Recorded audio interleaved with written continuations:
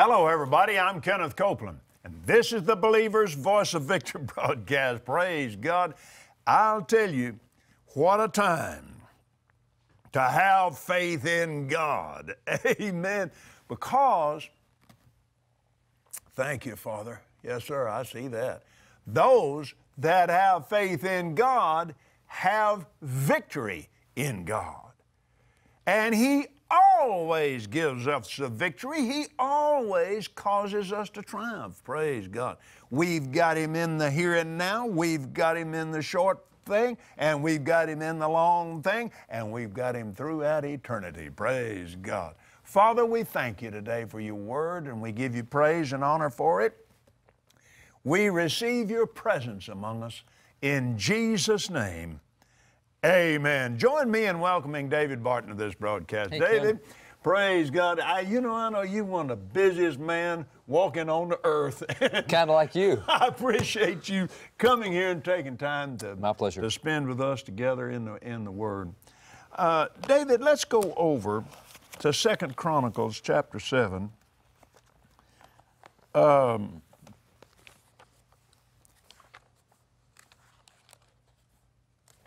In the 14th verse, if my people, which are called by my name. Now, here, well, let's read through this whole verse scripture. If my people, which are called by my name, shall humble themselves and pray, and seek my face, turn from their wicked ways, then will I, or then I will hear from heaven, and I will forgive their sin, and I will heal their land. Now, it's important to take hold. I will heal their land. So it's God's will to heal the land. But now I want you to see something in this.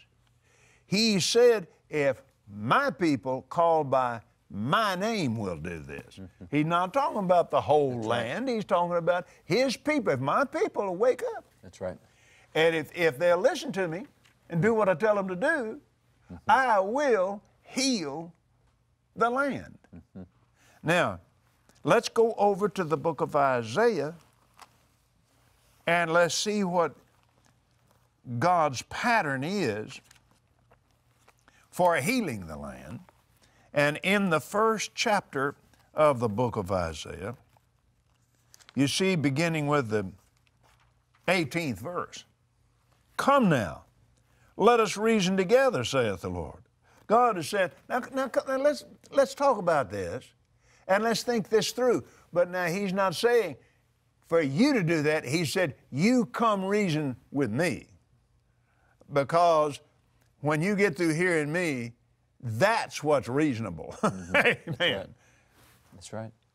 Though your sins be as scarlet. Now, there are people that are saying the sins of the United States as a government, as a nation, are so scarlet they can never be changed. But now that's not what He said here. Though your sins be as scarlet, they shall be as white as snow, and though they be red like crimson, they'll be as wool. If you be willing and obedient, you shall eat the good of the land, but if you refuse and rebel, you'll be devoured with the sword, for the mouth of the Lord has spoken it. Yeah, but now, Brother Copeland, now wait a minute, he's talking about people. This is a personal thing. Well, now, wait a minute. Look at the next verse. Now is the faithful city becomes a harlot.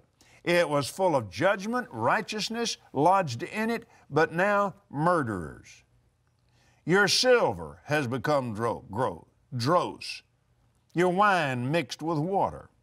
Your princes are rebellious and companions of thieves. Everyone loves gifts. Everybody's wanting a bribe. They all got their hand out. They can be bought. Some can be bought for as cheap as a tax-exempt status. Yeah. Ooh. And follow after rewards. They judge not the fatherless, neither doth the cause of the widow come unto them. Therefore saith the Lord God of hosts, the mighty one of Israel, I will ease me of mine adversaries and avenge me of mine enemies. I'll turn my hand upon you and purely purge away your dross. I'll take away your tin. I'll restore your judges as at the first, and your counselors as at the beginning. Afterward you shall be called the city of righteousness, the faithful city. Now here God is talking about His people and the government in which they live, the environment which governs whether they serve God in peace or serve God under the threat of the hammer. Good government or bad government. That's been the story ever since the Tower of Babel. I mean, it's been functioning all this time. But now notice what he said.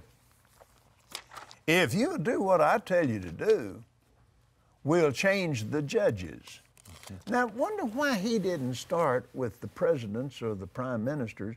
Why did he start with the judges? Because judges affect everything we do. There is some judge has to do with your driver's license, man. I mean, everybody is affected by a judge one day or another, all the time somehow. And you see terrible things happening where just recently, some guy just raped this little girl over and over and over and over and over and over again, and they finally caught him and he convicted him, and he went up in front of a judge and he gave him a year. Yeah. See, one of the things from a Christian standpoint, I'll tell you an attitude that every Christian has to adopt, and that is if the Word of God says it, you just buy it right there at that point in time. A lot of people get into a conflict between what they consider to be science and the Bible. Let me tell you, science always catches up to the Bible eventually. Oh, I've watched science in my lifetime reverse itself on a number of positions. Yeah, I have too. And it always eventually catches up to what the Bible is. So you have to take the Bible as your first default position. If God said it, that's just the way it is. He made it, He knows how it works, He knows what it'll take. He says that righteousness exalts a nation, sins a reproach to any people. He says that righteousness is what lifts you up, and then He tells Isaiah over here that your righteousness is determined by the judges in your land. Now, if we just back off a little bit and say, how does God measure righteousness? For a nation, now for a believer, He measures righteousness by the blood of Jesus Christ. If we've been washed with the blood of Christ, that's what He sees. He sees Christ. That's how we're measured. That's not how He measures nations. When He looks at nations, He measures their public policies. He looks at what they do, and can He bless, or does He have to oppose that policy? And it's all the way through with Ahab and Jezebel, when they had wicked policies, the whole nation without rain for 3.5 years. You get David in there with righteous policies, so the nation prospers, they've got peace, they've got prosperity, their enemies are at peace with them. It all depends on your policies. And so when you look at policies, if we just back off from God's standpoint and say, can God bless a policy that kills His children before or as they're being born? No way. That's shedding of innocent blood. We know that from way back at the beginning. You shed innocent blood, curse will be on the land. Can God bless a policy that says, we know you said marriage is between a man and a woman, but we think you're crazy, we think it's different? He's not going to bless that policy.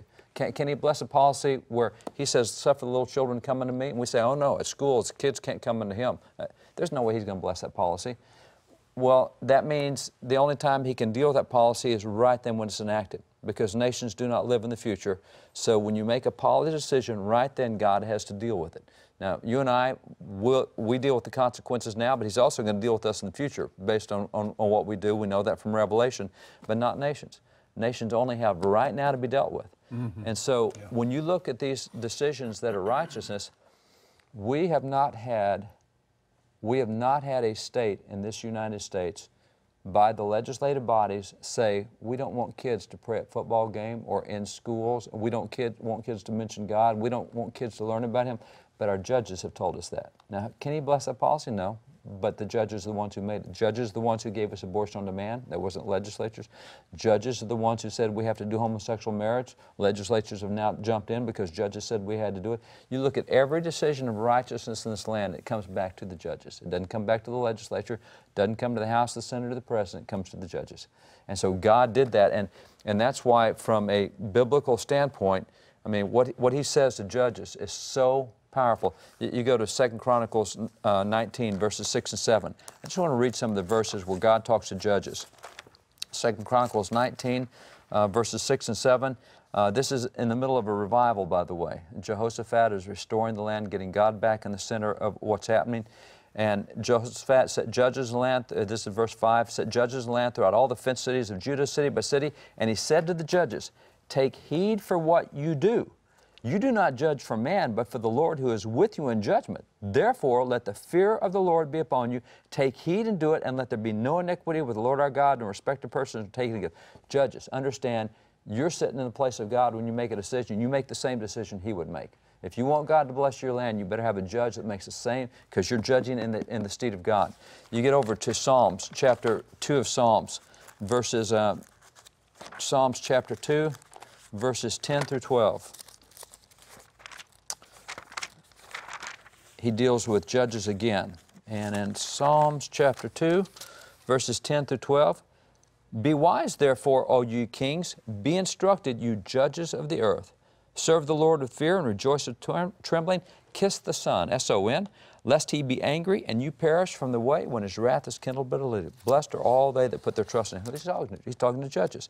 He said, judges, you better embrace the Son. You better serve the Lord. You make your decisions on that basis. You do what God wants done because you're minister. That's why 3 times in Romans 13, twice in verse 4, once in verse 6, he says that those that are in civil government are ministers of God. Mm-hmm. They rule in that position.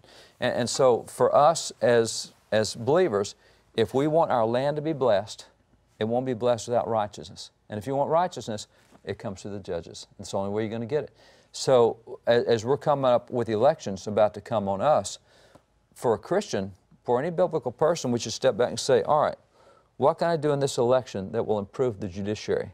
What can I do that will improve the judges? Because that's where righteousness comes from. And the answer to that is the Senate. The Senate is what determines the judge. They're the ones that confirm or reject judges. They have the final say on whether those judges go in the court or off the court. And so, I don't like voting. I don't want to get involved. Well, if you want righteousness in the land, you better get involved. You better look at the Senate races in your state, and you better figure out which of these persons running for Senate is going to give you the best set of judges. Because if you want God to restore the land, you got to start with judges, and that's a key to it. Now, if you want God then to restore and protect your household and your workplace and so forth, then you need to do what we are responsible for doing in this country, because God has given us the gift of being able to listen to Him and choose those judges. Other countries don't have that. They don't get that choice. They don't get that choice. They do not get that choice. And we're going to have to stand before Him and answer for just sitting there in the living room and arguing with television and not voting, or vote for some other reason, thinking, what did He say about all those that want reward? Well, Brother Copeland, I'm not taking a bribe. Oh, really? Yeah. They're bribing you with things like health care. They're bribing you with wages and so forth, and you vote for somebody for that reason, knowing they're on the wrong side of everything God said. See, the verse you started with has I never thought about it before. That's taking a bribe. It is taking a bribe. It's bribery. And you hit it too. You can be bought as simply as a 501c3 tax exemption. Whoa! Yeah. Can you just hear the Apostle Paul saying, "Lord, now wait a minute. I can't preach that. They'll take my tax exemption away from me." Well, come on. You remember the biblical precedent for that, because Elijah was just about to confront Ahab and Jezebel. He was just about to tell them the wicked policies. He was just about to say, eminent domain. You took Naboth's vineyard. The government took private property. You can't. He was just about to go through that policies.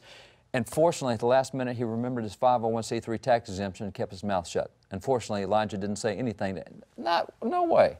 You think Elijah's going to back off of it? And Nathan and Gad, they're just about to get to David and say, David, thou art the man.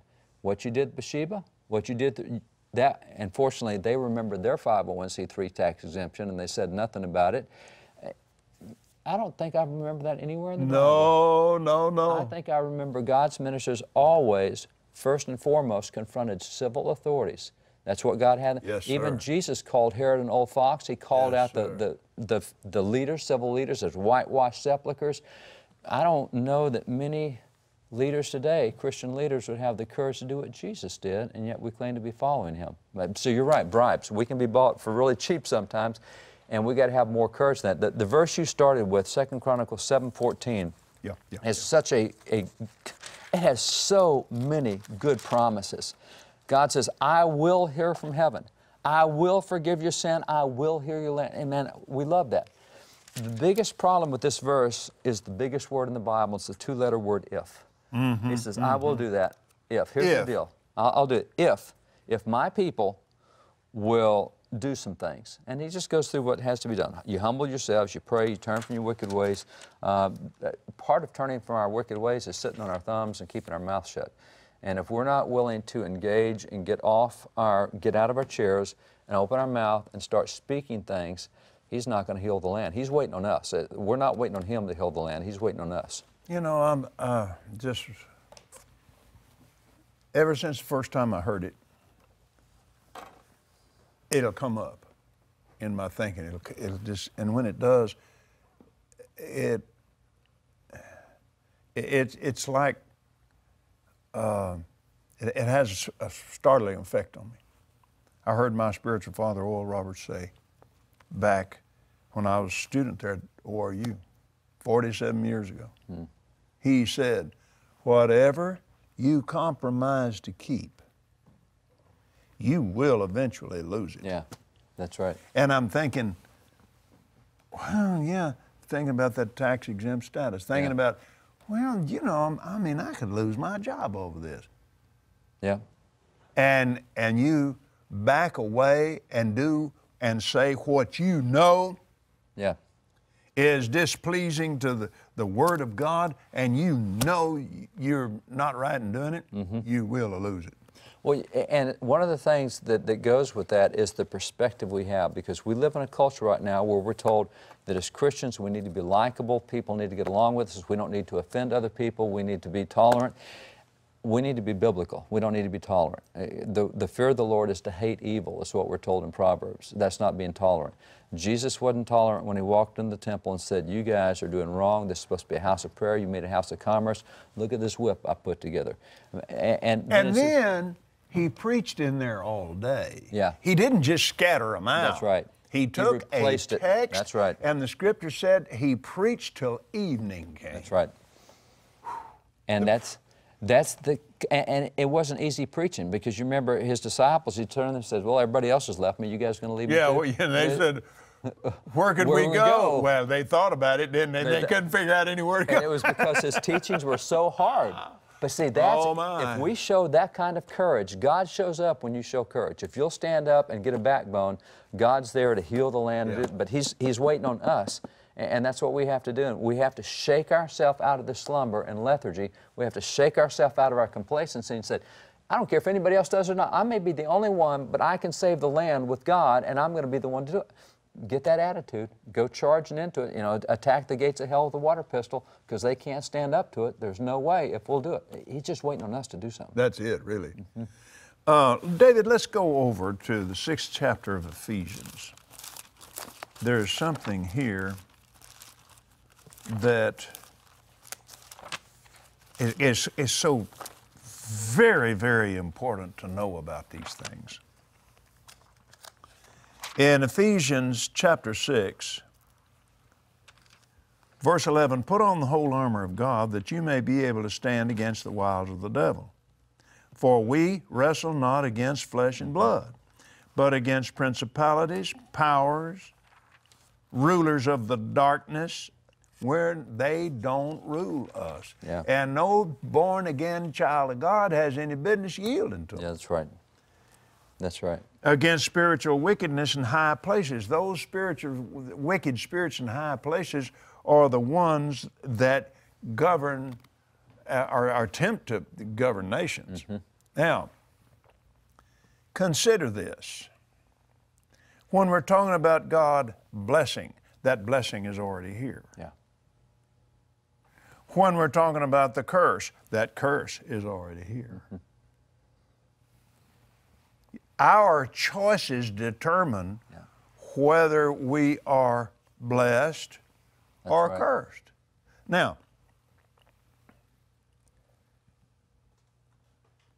when we install people that relax the thing that activates the curse, which is sin, which is anything that God says won't work. That's right.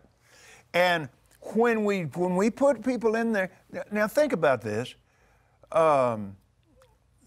There are people who make it easy to sin. There are people who make it hard to sin. Right. And that's part of our job, make it hard to sin. That's right. And when you do, this whole atmosphere locks strong into the blessing, makes it hard to sin. That's right. But it blesses the people when the righteous rule. That's right. But now when the unrighteous are ruled, they make it easy. What happens when you relax that? These spiritual enemies go to work. It's relaxed on them. It's easy for them to steal, kill, and destroy. It's easy for the weather to go wild. It's easy for governments just to go nuts when the people of God don't do their job. That's right. Join me in welcoming David Barton to this broadcast. David. Hey, Ken. Let's go back over there at 2 Chronicles 7, where we were yesterday. David mentioned this to me but just before we came on the air. The choice is ours. Two things that have always been big with God. He's already made His choice. And His choice is whosoever. Now, Keith Moore was talking to me about this, and I heard him preach on it also, but we had considerable discussion about it.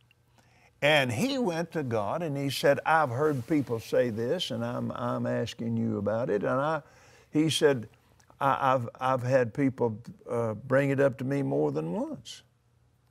How can a loving God send somebody to hell? And he said, man, the Lord spoke to him and answered him about that immediately. He said, Keith, it was not my choice. Now, what do you mean by that? In fact, hold your place there in 2 Chronicles. Let's go to the book of Deuteronomy. And let's look at Deuteronomy 30, 19. I call heaven and earth to record this day against you, that I have set before you life and death, blessing and cursing. Therefore you choose life, that both you and your seed may live, that you may love the Lord God, and that you may obey His voice, and that you may cleave unto Him. For He is your life and the length of your days, that you may dwell in the land which the Lord swore unto your fathers, to Abraham, Isaac, and Jacob, to give them. Now he said, look, I've made my choice. I have chosen you, but I have placed before you life and death. Now it's up to you. You choose. Now, here we are in 2 Chronicles. If my people, which are called by my name, shall humble themselves and pray, seek my face. Now, what does he mean, seek my face? Find out what I have said about it. Find out what my word says. You remember what Jesus said? Seek and you will find. Knock and it will be opened unto you. Ask and you shall receive. But you're going to do it His way. He that hath my commandments and keeps them, he it is that loves me. I will love him, my Father will love him, and I will manifest myself to him. So Jesus is ready. God is ready. Now, I will hear from heaven. I will forgive their sin. I will heal their land. Now, we looked at this yesterday also in Isaiah chapter 1, verse 18. Come now, let us reason together, saith the Lord. Though your sins be as scarlet, they'll be white as snow. Though they be red like crimson, they'll be as wool. Oh, thank God. Yeah, if you're willing and obedient, you shall eat the good of the land. Yeah. But if you refuse and rebel, you will be devoured with a sword, for the mouth of the Lord has spoken it. So here it again, it wasn't his choice, was it? That's right. He put the choice out there. And you know, the amazing part of it is, he wasn't the one doing the devouring. He's the one doing the protecting. That's right. You know, back with that one you just read in Deuteronomy 30, that whole book of Deuteronomy is an interesting book because it is the people who didn't die in the curse. Because when they came out of Egypt and God had them and said, now we're going to the promised land, and they said, oh, but there's giants, we hate fighting, we love the peace of the wilderness. And he said, okay, I've had it with you guys. Only the 20-year-olds and others are going to make it. Everybody else dies in the wilderness. You love the wilderness, you can die there. And so that was their choice, because he had them at the promised land. Yeah. They were ready to go in. They didn't want to. So he said, you guys die. So now you got the old man Moses, who was part of that crowd, who's now got all these 20-year-olds that have grown up. And he puts them all, and God's already told him, you're not going to the promised land. So Moses is standing there, and he says, okay, I've got this whole generation of folks that need to know how we got here and what came before. And so the entire book of Deuteronomy is a long sermon that Moses gave the people, all these ones about to enter. The young guys, it's now their time to enter in. And he says, guys, we've been here before. We were here 40 years ago. Let me tell you what happened. And he takes them through the whole history of what God did to get them there. And that's a good reason to have history. History helps you prepare for the future. So he's got them there, and it's hard for us to imagine reading it, but if you can see it, he has got the whole group of Israel right there, and he's got two mountains behind him. Mm-hmm. And this is the mountain of blessing, this is the mountain of cursing. Over here, bad stuff. Over here, good stuff. Now, you guys cast your vote. And that's literally what they had to do. They had to cast a vote on whether they wanted to go to the blessing or cursing, because the choice is theirs. God wants them on the blessing. If you want to choose the cursing, you can cast your vote and do that. But it was that thing, and as you talked, even that scripture where he's manifest himself, we're told in Romans 8 that the creation's waiting for us to manifest ourselves. We need to cast a vote on this thing and get on with it, because the whole world, creation, is waiting for us to do something with this. I mean, they're waiting for us to manifest ourselves in the same way he manifests himself to us. He made a decision, we get the benefits of that. We make decision, creation gets the benefits of that. But it comes back to our decision. And this is where, if we take it now in a voting season, let's take it back to an election, because he was telling them, cast a vote. You want to vote for the curses, you want to vote for the blessing. Whatever you cast your vote for, you're going to be part of. You'll be part of that system. And so with us, in a voting perspective, you come back to Proverbs 29:2, and Proverbs 29:2 says, when the righteous rule, the people rejoice. When the wicked rule, the people groan.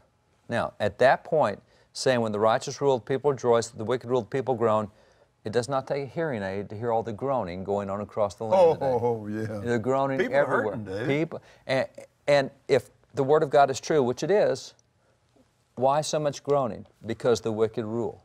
Now, the significance of that in this country, I mean, this is not like other countries in the world. We're not in China, we're not in North Korea, we're not in Cuba, we're not in so many of the Middle Eastern countries. We get to choose whether the righteous or the wicked rule here. It is totally our choice. So if the groaning is going on here, it's because we've inflicted that on ourselves.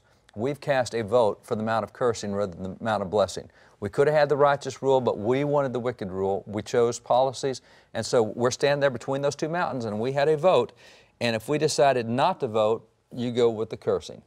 It's that simple, because you didn't cast your vote for the win. Now, having said that, this is where, to me, where we are in America right now totally comes back to God really wants with all His heart to bless us. He's just waiting on us to do something. And if I can kind of put it this way, been doing some research on current statistics. I'm going to take this sheet right here. That represents every adult in the United States that is 18 and older, and that means they can vote. By the Constitution, if you're 18 and older, you can vote. Now, what we have in America is only 67% of this group is even registered to vote. So what we'll do, we're going to take off 1/3 of this and say, all right, here's the people in America who can vote. When it comes to an election like we have this year, only 40% of that group votes. Now, let's play like a presidential year, because we have higher numbers in a presidential year. In a presidential year, since 1980, of the registered voters, only 50% of them even vote. So that means half of the registered voters. So now we're going to cut this in half.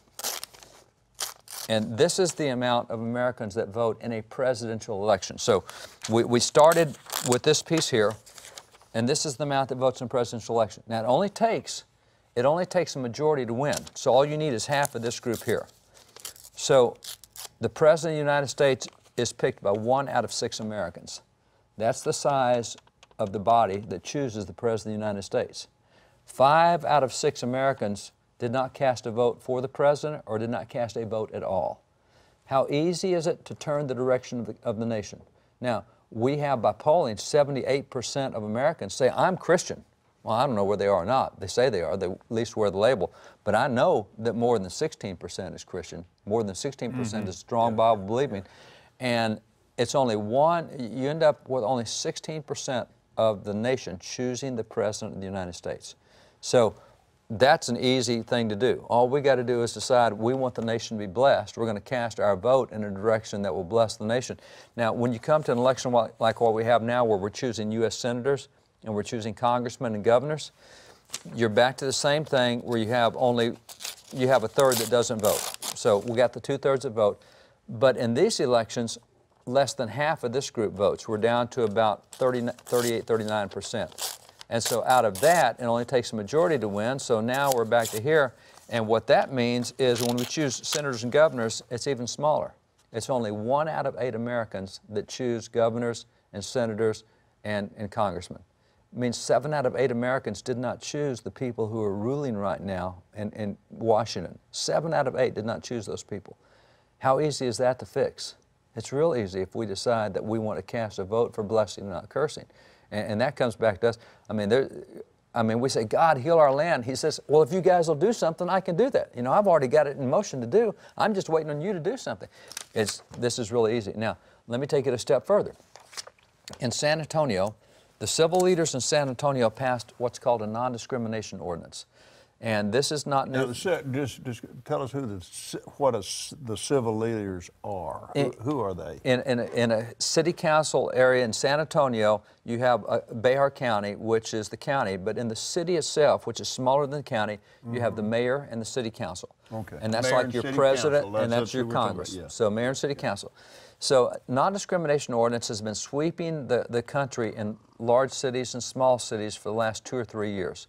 And San Antonio is doing it as well. And so when San Antonio passed theirs, a Christian who did something nobody else wanted to do, he went to city council meetings. No Christian loves to spend their time at city council meetings. Oh, who cares what size the manhole covers are? Who cares what size the sidewalks are? Who cares what they do? I've got spiritual stuff to do. He sat in the city council meetings and he heard them when they passed this non-discrimination ordinance. And he brought it to the attention of other Christians, and they said, oh, no, they wouldn't do that. Well, as it turns out, they did. What they did was they say, if you believe that homosexuality is wrong, and if you believe that traditional marriage should be between a man and a woman, as the Bible says, and if you're in office in San Antonio, you'll be dismissed from office. So if you hold a position that the Bible is right and that homosexuality is wrong and marriage is a man and a woman, you'll be and you say, wait a minute, you can't dismiss me from office. I was elected by the voters. No, but now by city law, it is called malfeasance in office. So if you hold those positions, you are kicked out of office. The next thing they said was, and by the way, this is a crime. So it is now a Class C misdemeanor in San Antonio if you believe that homosexuality is wrong or if you believe marriage between a man and a woman. So it's a crime to believe, it's on the books now, it's a law, it's a crime to believe that. Furthermore, if you believe that and say that, it's $500 a day fine. You can't do this. I'm in America. I got a right of free speech. I got my right to my religious views. Yeah, not in San Antonio. And then on top of that, if I ever want to run for office, and they can find me anywhere that I've ever said marriage is between a man and a woman, I am disqualified from running an office in San Antonio. That means no Bible-believing Christian who's ever expressed a view can run for office in San Antonio. And then on top of that, if I own a company, I'm not even allowed to do business with the city of San Antonio. If I build bridges or build highways or if I do landscape work and I believe that marriage is between a man and a woman, I can't even do business. Now, here's where it gets interesting. That is a local election. That is the city of San Antonio. The people in the city choose their mayor and they choose their city council. When it comes to voting across the board, city council election in San Antonio had 6% voter turnout. So now, if you take, let's just take 6% of the entire population, 100% of voters, 6%, 1/16, we're talking that group right now. The problem is you have a third that's not registered, so we've got to tear it down to that. And then of that, it only takes a majority to do it. So what we've got is, this is the size of the block that voted in the leaders of San Antonio. And they passed this wicked law, and everybody in San Antonio now lives under it. Look how many people didn't agree with the law, but they all live under the law now. Now, can God bless San Antonio with that kind of a law? I don't think so. No, they relaxed the whole spiritual power around that city, yeah, and it just loosed demons and devils. And they refused to stand up, and they're supposed to be the preservative. Christians are supposed to be the salt and the light, and you don't stay salt and light when you're inside the shaker or inside the cupboard. You got to get out where the stuff is, otherwise you can't preserve it. Yeah. And they refused to get involved. Had it not been for that one guy who went to city council meeting. So you and I both know that San Antonio has got a lot more than 2% of Bible-believing Christians. Oh, man. And so how easy is it to turn that city around? God's waiting on the sons of God to manifest themselves. Romans 8:19. If the sons of God will manifest themselves, creation will cheer over it. And that's what we have not been doing for a number of years. We who are the children of God have not been showing up to manifest. And this is the civil arena. It's the same in education arena. It's the same in entertainment arena. It's the same in all these others. We don't like the stuff we see on TV, so rather than getting in there and fixing it and changing it, we just turn it off. Oh, why not go to Hollywood and take over Hollywood and get back to Cecil B. DeMille kind of films that we could have where you can go and take your family and you get edified by going to movies. And it's not that way, because rather than being salt and light and manifesting ourselves in creation, we're sitting back here, and we just can't do that. And so, you know, I mean, San Antonio, you can't do that. And, you know, President of the United States, that's that little one. And congressmen and senators, this is what we're talking about running the nation right now, that those little groups right there out of that large piece of paper. And it is so easy for us to make a difference. You know what I'm seeing, David? We, when I say we, I'm talking about the body of Christ. I'm not talking about the whole body of Christ. I'm talking about the people like us that live by faith in the Word of God. Yep. We have allowed the devil to run our country. Yep. Now, don't misunderstand me. When I'm saying this, I'm not talking about a bunch of bad people in office. You don't have to be a bad person to be deceived and not have any idea what the Bible says about something. Yep. And then there is a way that seems right to a man, but the end thereof are the ways of death. And people that have no concept of how this thing's supposed to work make bad choices. It doesn't have to be malicious on their part. It can be uninformed, it can be innocently good, but it's just not doing it the right way. Now, I can pray for that person, God to influence their thinking, but when I'm in a state of disobedience to God, I shouldn't have elected him in the first place. That's right. And to have him in office and say, well, I'm going to pray for him. Yeah, you pray for him, but get them out of office and pray for them at home and where they don't well, have and the thing of it is,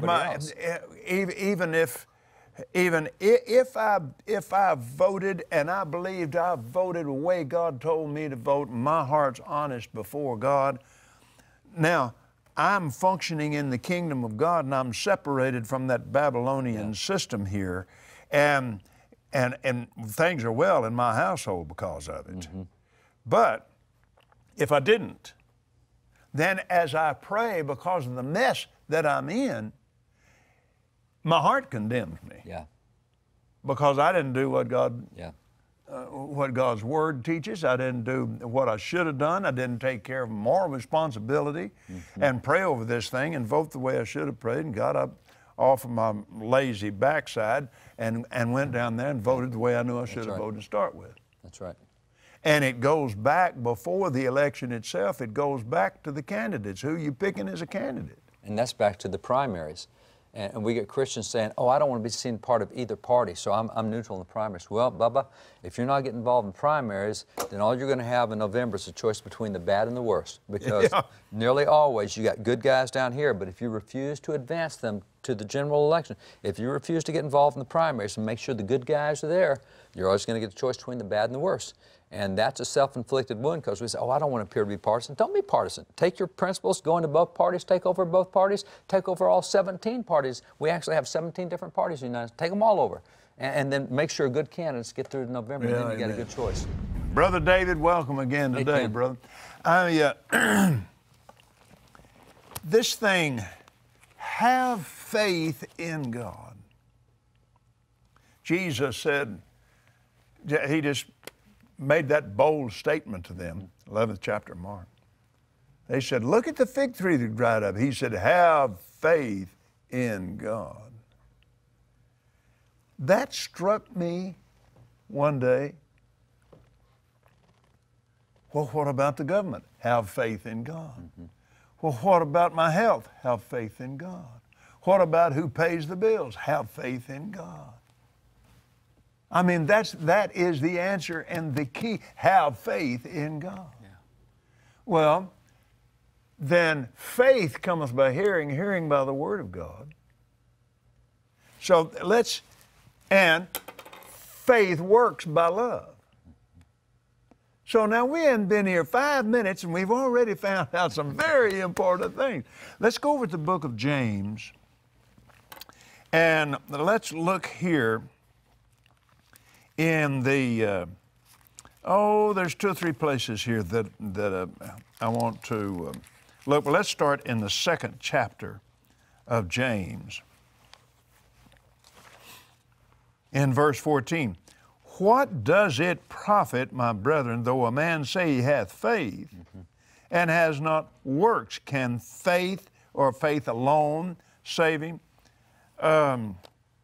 If a brother or sister be naked, destitute of daily food, and one say just depart in peace, or be warmed and be filled, notwithstanding you help him, you need to give him something to eat and something to wear.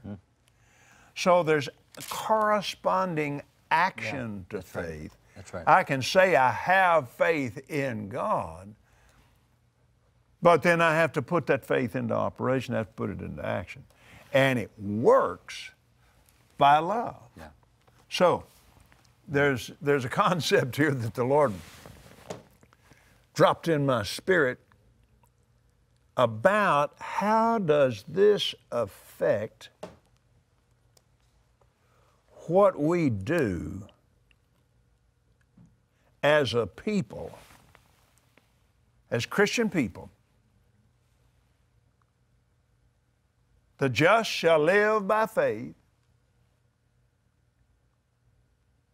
Now, how does that affect what I do as a citizen in the nation in which I live? It's got to create some responsibilities here, because the Scripture says I'm supposed to be praying for all men, for kings, and for all that are in authority, that the church live a quiet and peaceable life. Well, now, David, in the United States, and we're not the only nation, but we're bumping right up next to election times here in just a few days here in the United States, and how does that affect me?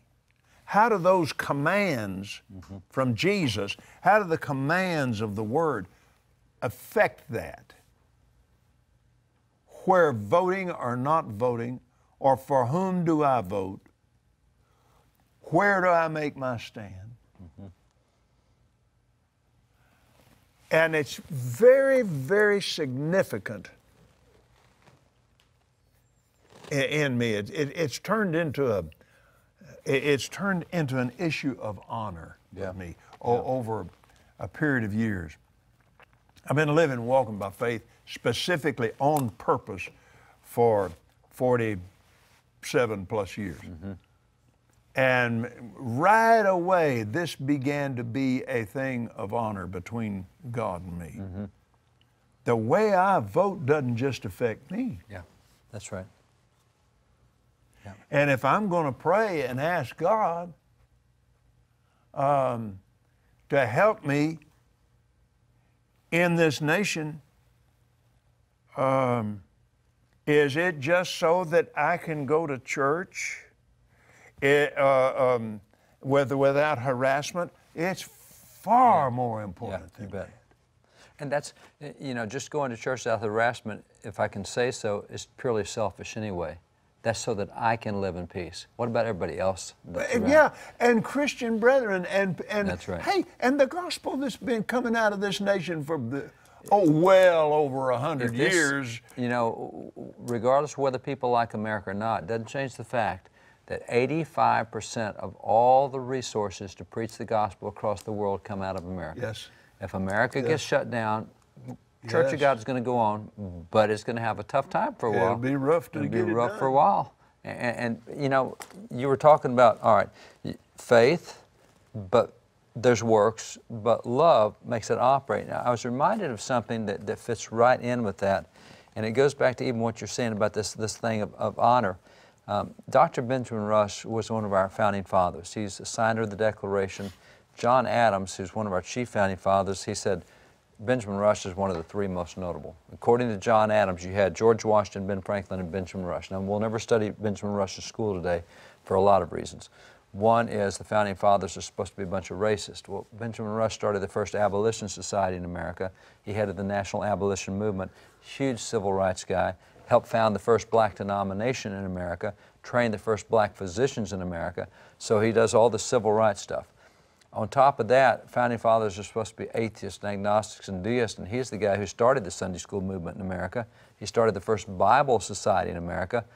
In that Bible, I've got his original Constitution. He said, if we can get Americans to read the Bible, he said, two things will happen. One, they'll find Jesus. They'll come to know Jesus. He said, but two, if they'll live by what's in here, he said, we'll solve all of our social problems. He said, we won't have crime, we won't have slavery. He went through all the stuff. So he came up with the first way to first mass-produced Bible in America. And that's what we could buy cheap and give to our friends to get them in God's Word. And so he's the guy, so we don't talk about him because he's that way. He's also a huge political leader. And as a political leader, he signed the Declaration, ratified the Constitution, served in 3 different presidential administrations, was the director of the U.S. Mint. On top of that, he did the first faith-based prison reform in America, reformed the prison system to get it back to restitution and victims, and restoring victims, not restoring the government, restoring victims. And so he's big on that. And then on top of that, he's the greatest physician in American history. To this day, he's still called the father of American medicine. 3,000 kids got their medical diplomas with his signature on it. And on top of that, he's called the father of public schools under the Constitution. He started 5 universities, 3 of them still go today. He's the first professor of chemistry ever in the United States, did the first psychiatry textbook, did all this stuff. And I have so many of his original writings. And in one of those writings, here he is, he's just a strong, devout evangelical Christian, very much involved in all this stuff. And he pointed out a couple things that just strike me with what you're saying. One is, he said, the love of your country, or patriotism, is as much of a social duty as is justice.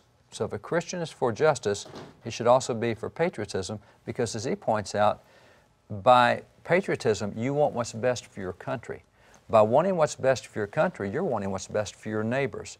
And you're helping if you get involved with your country and seek what's best for your country, you're blessing your neighbors, because then they can live in peace, then they can have no crime, then they can all the, and the only way you can bless your neighbors through that kind of public policy is if you get involved, say, I love my country so much, I have to make sure it has good policies. I love my country so much, I've got to make sure it has righteous leaders so that God can bless the nation, which means every person in the nation. If I love my neighbors as myself, I've got to get involved for their behalf. They may not want to be involved in government, but I've got to be, because that's how I can bless them.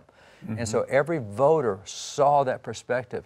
And it is significant that if you go back to that founding period, Daniel Webster, who grew up in that founding era listening to George Washington, whatever, he became one of the most significant guys in Congress, considered the greatest orator in the history of the Senate.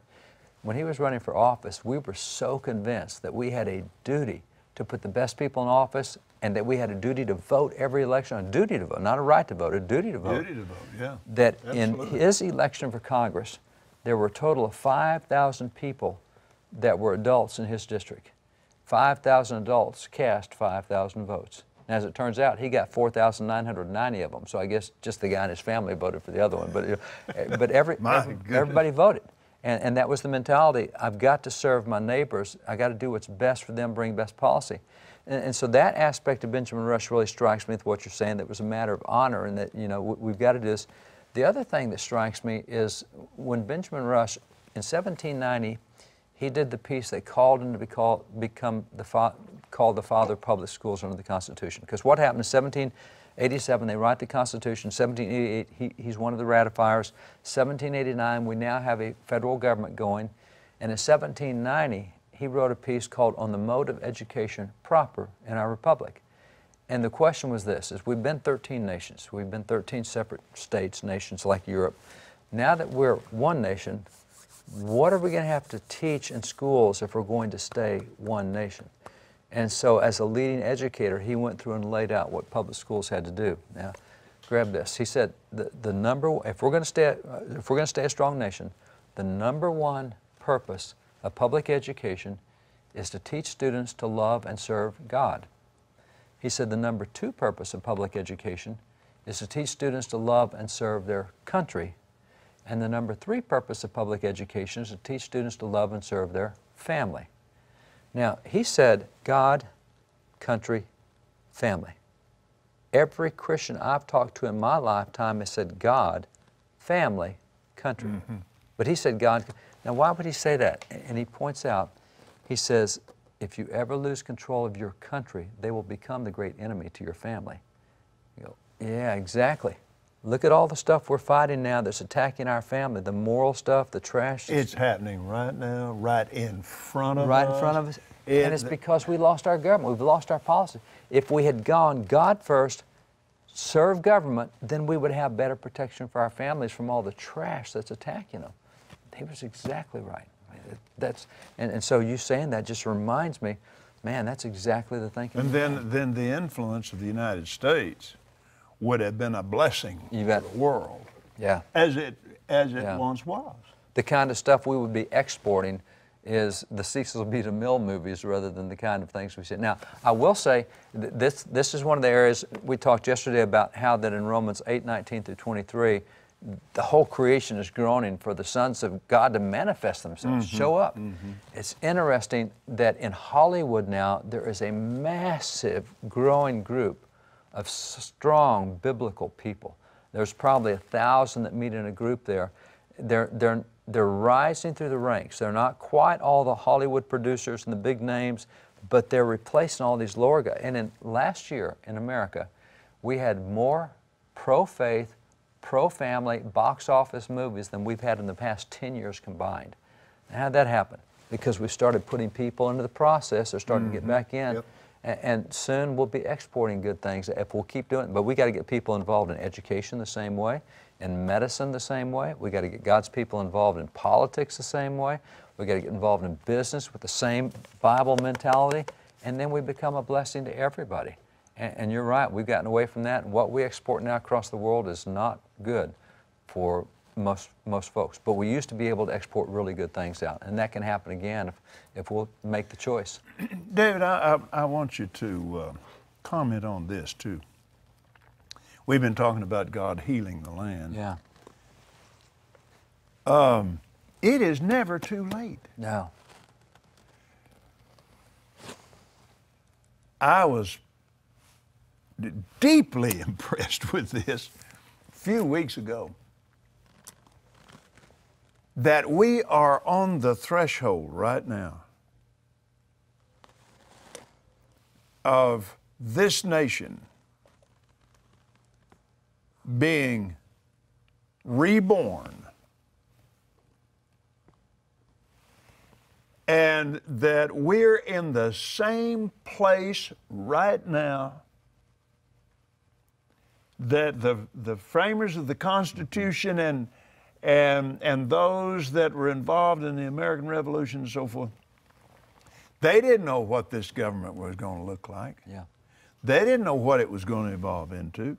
They had very little concept of the finished product because nobody had ever done it before. That's right. I believe God is ready if we'll believe Him for it, and we as a people will stand with Him and believe God that the kingdom of God is about to produce something in the resurrection of this nation that's beyond what at this point we're able to ask or think. Yeah, I agree. And one of the good things about knowing history and the Bible is to see how many times God brought a nation back from the brink of absolute destruction. And some of them after total destruction. Well, some of them after total. Yeah. You know, Israel came back after a period of how many? Oh, yeah. But it's interesting that if you look at the Wesley brothers, John and Charles, what they were facing in England before God used them to bring change to England, America's nowhere close to where England was. And God brought them back as a strong nation. Now, you know, they're sliding again now into secularism, but God brought them back for a century and a half as a powerful, godly nation. We have what happened in Scotland. We have what happened in Wales with the revivals there, that the country got so pagan, so corrupt, so debauched in so many ways, and the people said, it's gone, you know, and God brought them back. And so it's not Ichabod. The glory has not departed. God can bring this back. He's just waiting for us to show up. Yeah. I've got a plan. I just need some tools. Give me some tools to work with, and I can say, and that's us. We just need to be the tools in His hands that He can use to bring this nation back. And we can't do that if we refuse to get involved. I mean, the problem we had at the church, we were told to be fishers of men, and the church loves fish, but they want them all clean when they get there. I'm sorry, when you catch fish, they're not clean. You got a lot of work to do. You got a lot of work to do. And churches too often want the Amen. fish to be clean when they come in, and that's not going to be it. If you're not willing to get out there and get your hands dirty and get in the middle of the stuff, it's not going to be what it's supposed to be. And there is no doubt in my mind, historically, biblically, American history, world history, you name it. Nah, we're not anywhere close to too far gone. We are at a place right now that we're in store for something that is just grand. Mm-hmm. You know, when 1948, 49, and 50, right after World War II, mm-hmm. and the healing and miracle ministry just exploded in Oral Roberts' life. I mean, it just... it was something that he knew for a long time that something was happening. It was, but all of a sudden there was an anointing there that hadn't been there the day before. Mm-hmm. And it wasn't just Brother Oral's ministry. There were a number of men. Now, a few days ago, well, a few weeks ago now, Brother T.L. Lowry, Dr. T.L. Lowry down in Cleveland, Tennessee, he had a 10,000-seat tent right in those same times, right in the same time that Oral and A.A. Allen and Jack Coe and all these other tent preachers were out there. And that anointing was in all of these tent congregations. It was just, Yeah. I got in on the very last of Brother Robert's tent meetings. And David, I saw that anointing. And sometimes the only way I describe it was just the air was just electric. People just couldn't keep from shouting. It just, and a miracle would occur, and it just, your mind just had to just take leave of the situation because it just couldn't handle it. Yeah. And I tell you, I saw that in 2 different tent meetings, and you want it back so bad. I mean, you want to, let's do this again, but you can't engineer it. Yeah. Yeah. That was in Brother T.L.'s tents as well. Well, they were celebrating T.L. Lowry's 70th ministry anniversary. Wow. Been in the ministry 70 years. Wow. And he was just barely past a teenager when he had that tent. Wow. In the early 50s. And oh man, I'm telling you, he had, just like the rest of them, only T.L. had a really, really special anointing.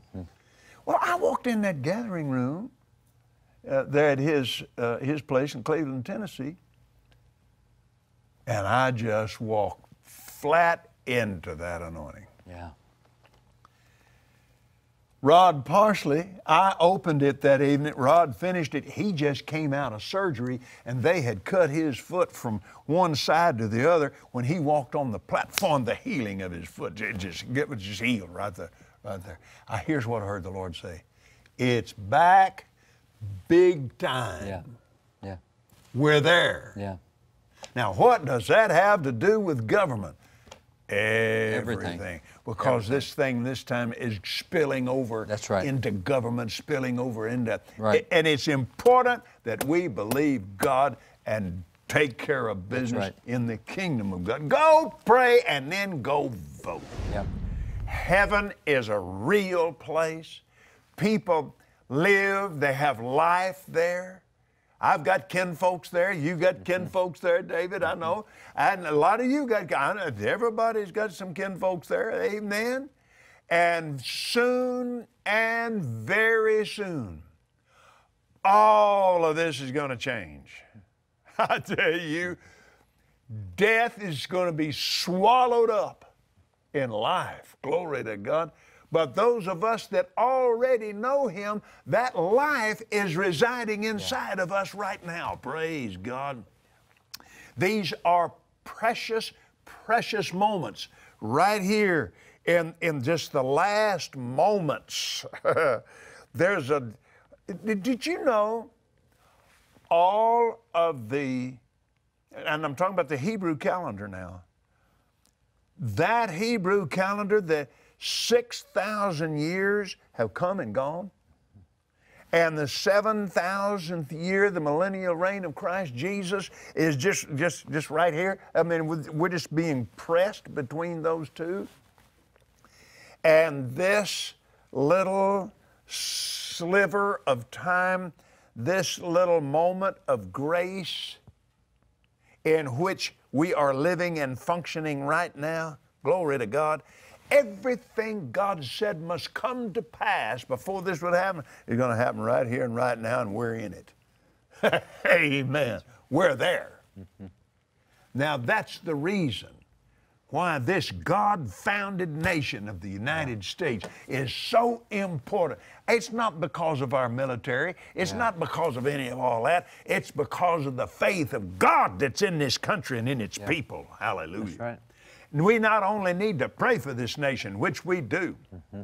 We not only need to pray for our leaders, which we do need to be doing that. And we're doing that. If you're going to live by faith, you don't have any choice. You need to be doing that. Yeah. But we also have certain ownership responsibilities. We own this country. Yeah. In Jesus, we own this planet, man. Yeah. He got it back.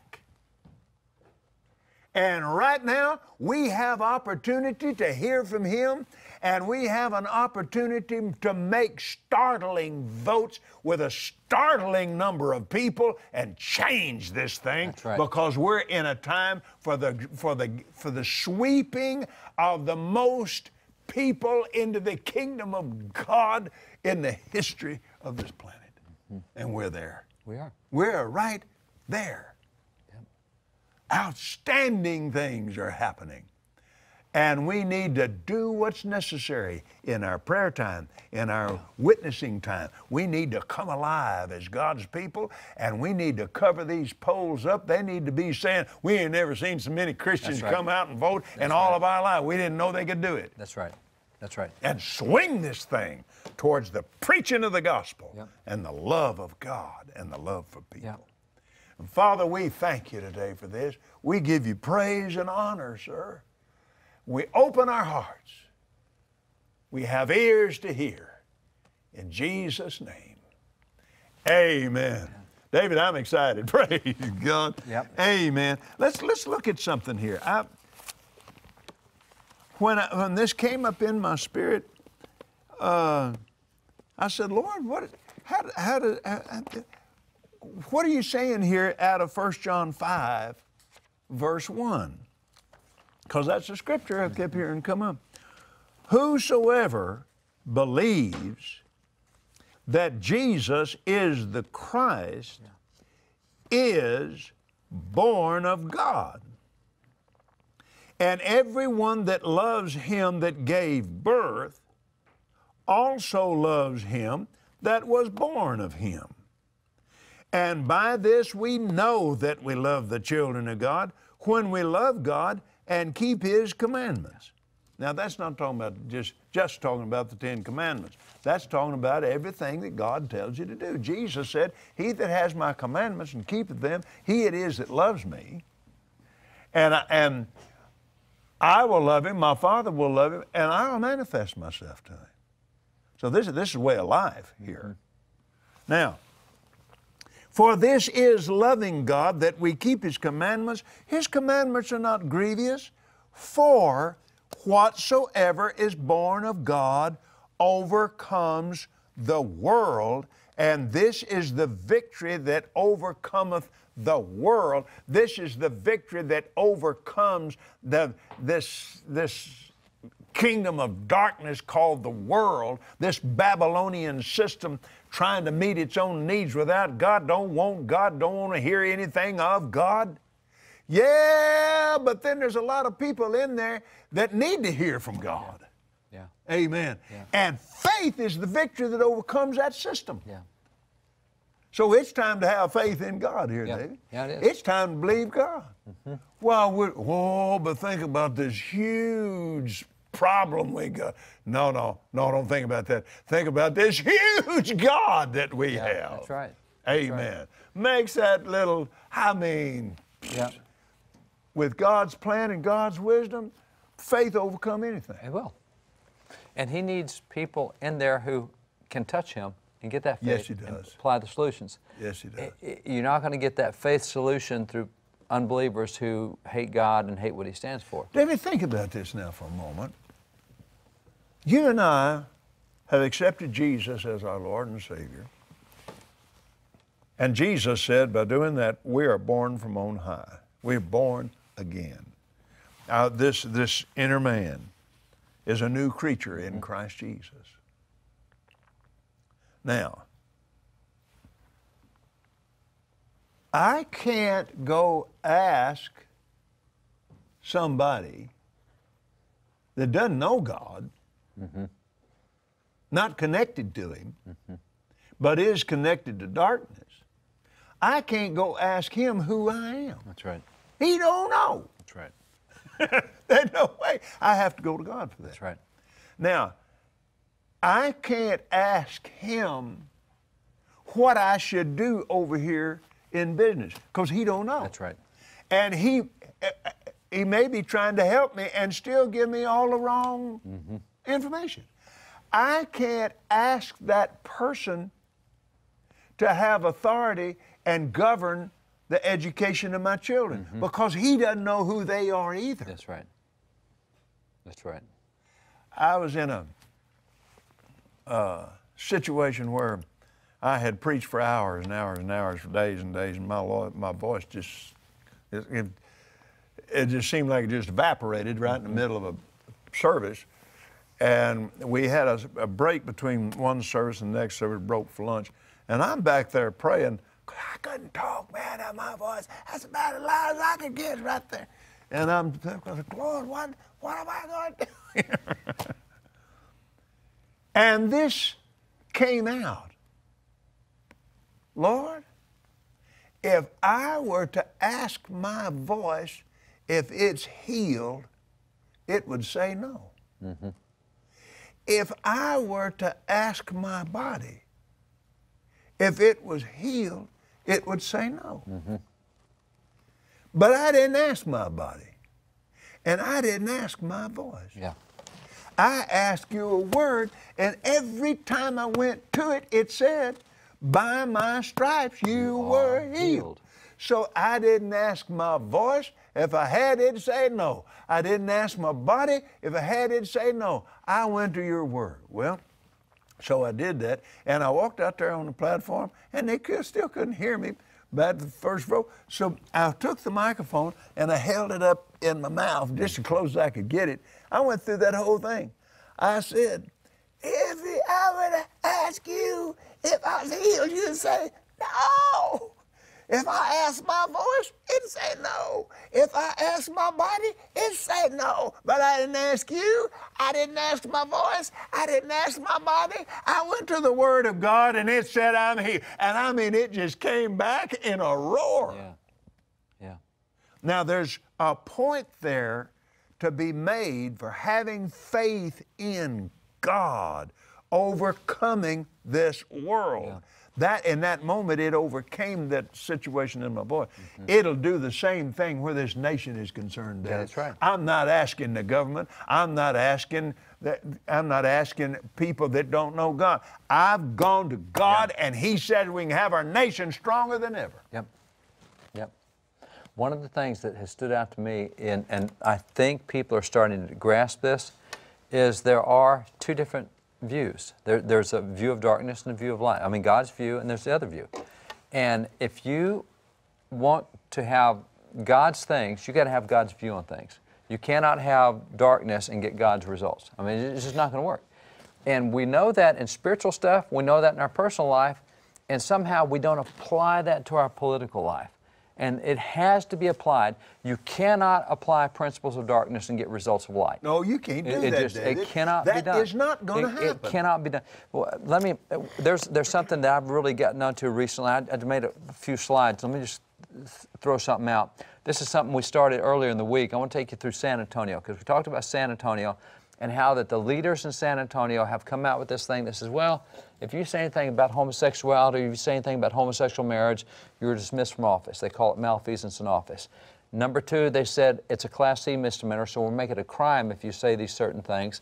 Number three, we're going to give you a $500 a day fine. So if my business doesn't want to participate actively in a homosexual wedding by supplying flowers or cake or photography or something, you're still going to be fined. Every day you say, no, I can't be part of that. And you're prohibited from running for office in the future if you say anything. And on top of that, you can't do any business with the city. So if I've got a business, I'm not allowed to engage in business with the city if I believe that marriage is between a man and a woman, or I think homosexuality is wrong.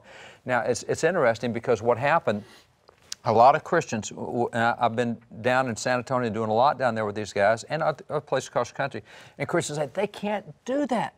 The Constitution gives us a right of free speech.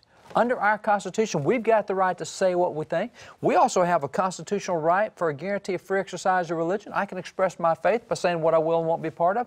And on top of that, I've got a constitutional guarantee for the right of association. I don't have to associate with everybody the government tells me. I can choose who I associate with. I've got all. They can't do that. And what folks have failed to understand that the Bible teaches so well is that while our rights are constitutionally given, they are politically protected.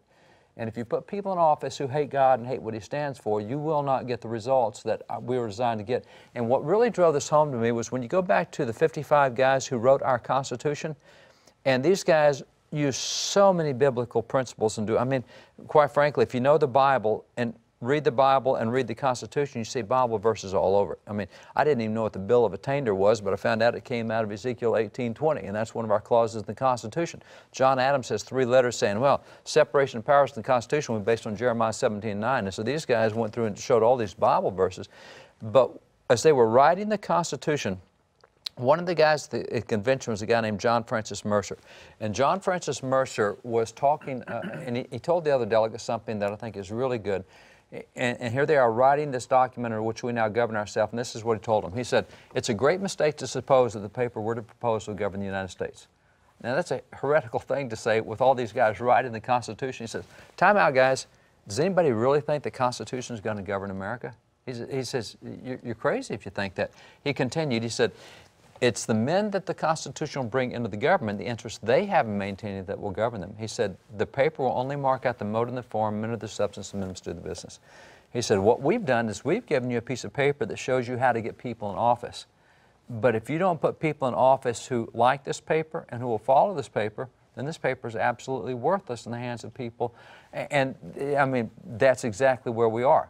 We keep putting people in office thinking, well, we have laws. They'll follow the laws. We put people in office thinking, they can't do that. That's not the value system of America. We keep putting people in office thinking they're going to follow the book, and that's not the case. And that's why when you go back to what the Constitution says, yeah, we got these rights, but they're also politically protected. And I think this is where Christians are starting to get today in America, is that we understand that we've got a certain, real easy. I can go to Matthew 28, Jesus commands me to go preach the gospel to every creature. So I think I'll obey Jesus. I'm going to run over to Saudi Arabia, step on a street corner. I'm going to do exactly what he told me to do. And as soon as I do, I'm going to get arrested, as the pastor over there just did for preaching the gospel. They threw him in jail. They called it blasphemy. He's waiting to be beheaded. They can't do that. Jesus, yeah, our rights are biblically given, but they are politically protected. We have a pastor in Phoenix, Arizona, who spent 90 days in jail in America, in Phoenix, because he had a Bible study at his house. And it turns out Phoenix City Council has an ordinance that says you can't have a Bible study in your house. So he got 90 days in jail, and they didn't just come knock on his door and say, "Pastor, you can't do that." They came in with a SWAT team, AR-15s, all going in. What did he do? He had a Bible study in America. We now have a website called religiousHostility.org that has 1,200 incidences like that listed. People are finding out, you know, I thought I had all these constitutional, I live in America, they can't do that. No, it's not the documents that give you that, it's the right people in office, which is where we get back to the Bible, Proverbs 29, when the righteous rule, the people rejoice. When the wicked rule, the people get in Hawaii. Because when the righteous rule, they'll use this when they get there. And they're going to get the results. They'll get the economic results that God promises. They'll get the peace results in the nation God promises. They'll get the strong families God promises. But if you put the wicked in office, they're not going to use anything out of this. And I don't care how good the book is, they'll leave it laying on the table, and this does nothing when it's laying on the table. If it's not applied, and it can't be applied unless people who believe this get in there, which is why we're at election time in America.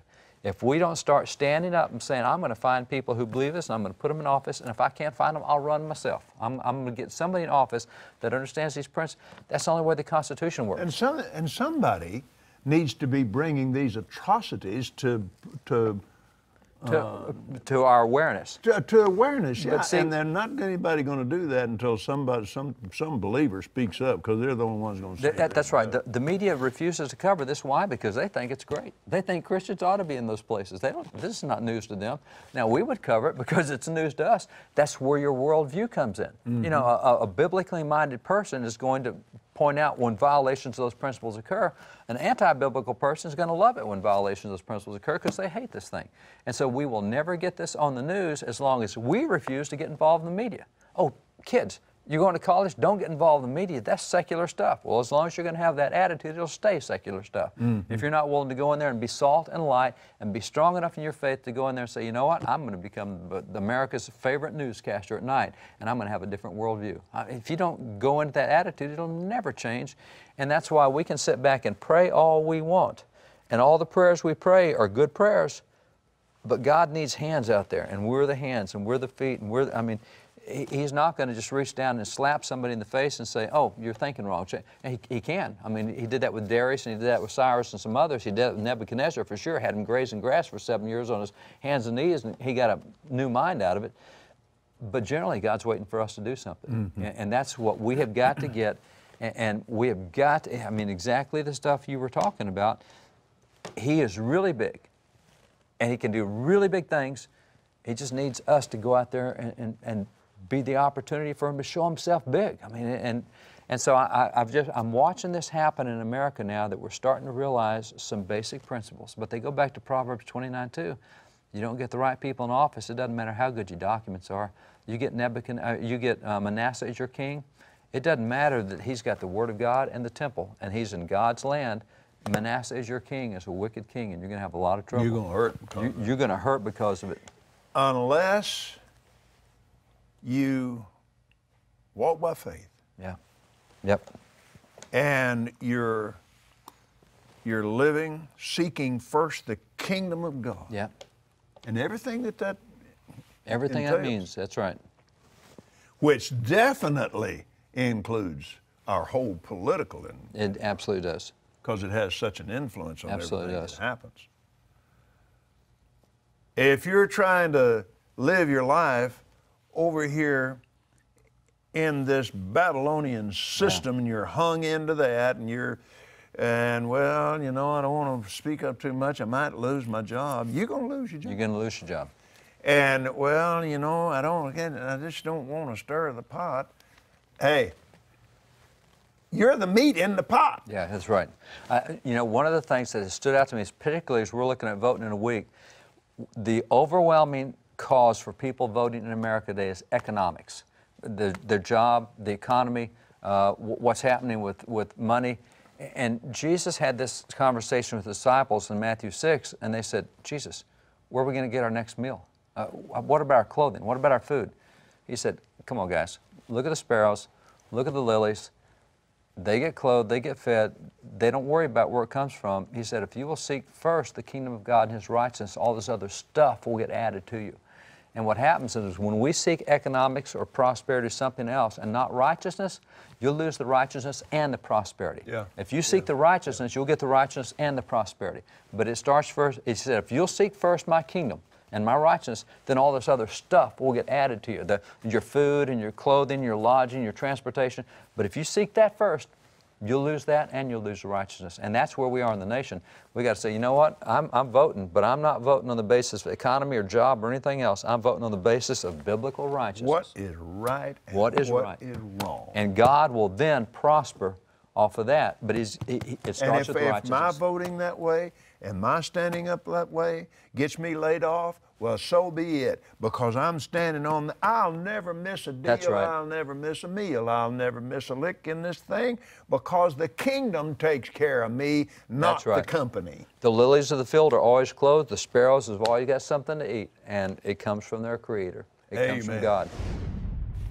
I was walking down the street in Steamboat Springs, Colorado, one of my favorite places on earth.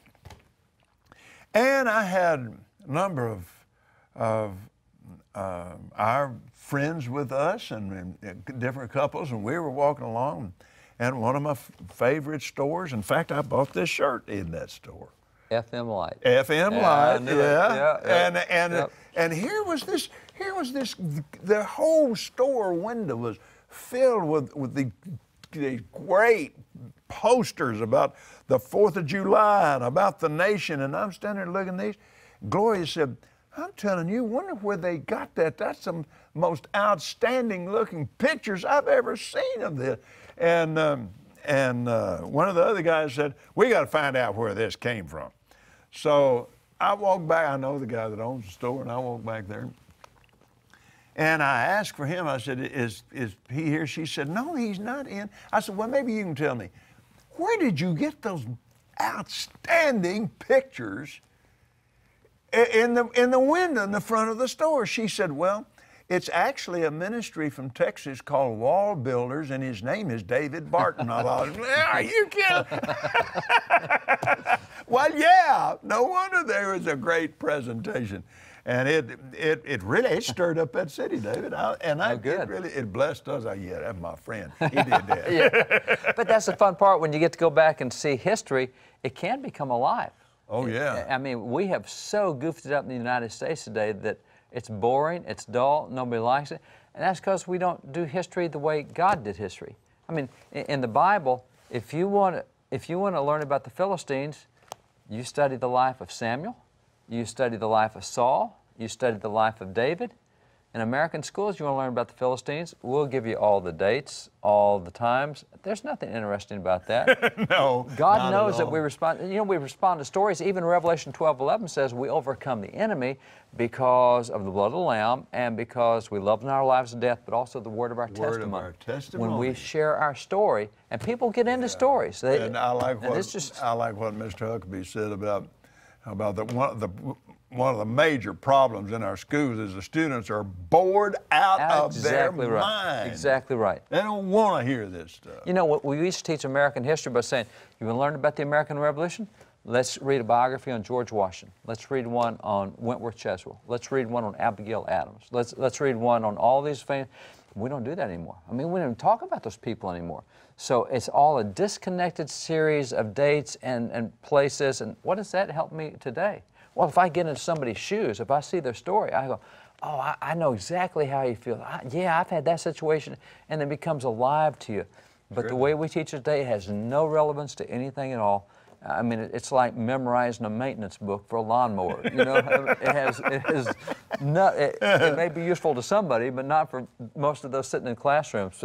And that's the fun part about American history. It's got so much life in it, so much God in it, so much good stuff in it, and it's a lot of fun. Get us in there, David. Let's get in the Word. One of the things that we talked earlier in the week, Proverbs 29:2, "In the righteous rule the people rejoice, and the wicked rule the people groan." And one of the things that we observed was that there's a lot of groaning going on. So obviously a lot of wrong rulers. This is where knowing our history makes a lot of difference on how you get good rulers. And knowing the Bible makes a huge difference. And one of the things that's happened in the church today, I love Romans, and I love the book of Romans. Romans 12, King James says, "Be not conformed to this world, be transformed by the renewing of your mind." Yeah. But I particularly love that verse in the Phillips translation. And what it says is, don't let the world around you squeeze you into its mold. And what's happened, in a lot of ways, the church in America, which is now surrounded with hostile people who hate the church, who hate Christians, who hate God, they're telling us what our role can be. And they're squeezing us into their mold. Putting pressure. Pastors, you can't talk about. Pastors, this is what churches do. Pastors, you can't say this out of the pulpit. Hey, Christians, you don't get involved in that. And so what happens is all these people who are our enemies are telling us what we can and can't do. Now, whoa, time out. Number one, I got the Bible to tell me what the role of the church is. Number two, in America, I have a lot of history, 400 years of history. And number three, I've also got the Constitution. And a lot of what they're telling us that we can't do violates Bible and history and Constitution, but we are law-abiding citizens, and so we don't want to disobey the law. And so they tell us what the fiction of the law is, and it's not the law. So one of the things that's happened is one of the reasons we have had such groaning across the country. I don't care whether it's local, county, state, or federal races. We got so many leaders that are not the right kind. Is because we've forgotten what it is that the church is supposed to do. So I want to go back to Judges 9 for a moment and talk about an example there where the trees of the forest got together to choose their civil leader. I'm going to do it kind of illustrated. I'm going to do it with pictures. So here's the parable of the trees of the forest, Judges 9, 8 through 15. The scripture starts by saying, one day the trees went out to anoint a ruler for themselves. So they get a civil leader. And it says they went first of all to the fig tree, or to the olive tree, and they said to the olive tree, come be our leader. But the olive tree answered and said, no, I'm not going to be your leader. It said, should I give up my oil by which both gods and men are honored to hold sway over the tree? So you got the olive tree, great tree, productive tree, and it says, no, I'm too busy being productive. Then it says they went next to the fig tree, and they said to the fig tree, come be our leader. And the fig tree replied, no, I'm not going to be your leader. Should I give up my fruit so good and sweet to hold sway over the trees? It said, next they went to the vine, and they said to the vine, come be our leader. And the vine answered and said, no, not going to be your leader. Should I give up my wine, which cheers both gods and men to hold sway over the trees? Now, we're reading Scripture. We're reading Scripture. This is Scripture. This is not some story made up based on Scripture. This is Scripture. This is what the Scripture says. Yeah. And so the trees of the field, and looking for a civil leader, they went to a great tree, the olive tree. They went to a great tree, the fig tree. They went to the vine, great plant. And all of them said, nah, too busy doing good stuff, too busy being productive, too busy blessing other people's lives, not going to do it. At that point, it says next, it says, and by the way, notice that all of these trees had good reasons for not doing what they were doing. I mean, all of them had good reasons for not being involved in being a civil leader. But the next thing the Scripture tells us is, finally, all the trees, having gone through all these possibilities, finally, all the trees said to the thorn bush, And that ought to be an ominous sound all by itself. When you're having to go to the thorn bush and say, we got to ask you, said, finally all the trees said to the thorn bush, come be our leader. And wouldn't you know it, he's the one willing to be the leader. And so the thorn bush said, happy to. If you really want to anoint me leader over you, come and take a refuge in my shade. I think we got a whole lot of thorn bushes ruling right now. What shade? Yeah. There is no shade. How much fun is it to crawl up under a thorn bush? You know, come take refuge under me. Ow, ow, ow. You know, you crawl under there and you get stuck everywhere you go. You're going to get stuck. And it's not fun, and there is no shade, and it's not very, you know, so all of that, the issue we got is we got a whole bunch of thorn bushes ruling, and we need to get rid of the thorn bushes. So how do you avoid thorn bushes? And the Bible gives us the answers on how to avoid thorn bushes, because the Bible speaks very clearly.